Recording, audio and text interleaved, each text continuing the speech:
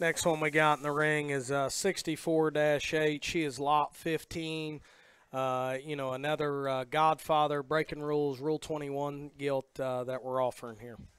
Hey, if this one had a belt, no telling, because some get a little prejudice on all black, but if you look past just color, this thing is very, very nice. She's very comfortable. She's got good range and reach off of her hind end, and yet at the same time still an elevated one that's got muscle. She paints a good picture. She squares and comes uniquely well. Again, get a little spit shine on her, and some paint them, we tan them, I guess. And so I'd say put the tan on this one.